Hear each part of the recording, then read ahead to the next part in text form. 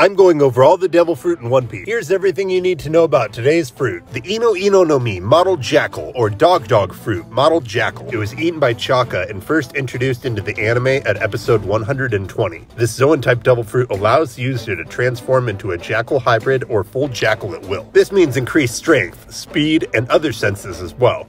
Being a predatory canine, Chaka is more suited to physical combat than a normal zoan type. And though we see multiple dog fruits in the series, this is the one that we see the least. So we're also going over the Ori no Mi, or cage fruit. This fruit was eaten by Hina and first introduced to the series at episode 130. This paramecia type devil fruit allows the user to bind their foes using iron shackles, by having their foes pass either through the user's body or through various metal bars the user can create. This will allow you to capture a lot of people at once. Just don't catch any of your friends. Being able to turn into a jackal at will. Would you eat the dog fruit mottled jackal? Or being able to bind all your enemies with bars that you create. Would you eat the cage fruit?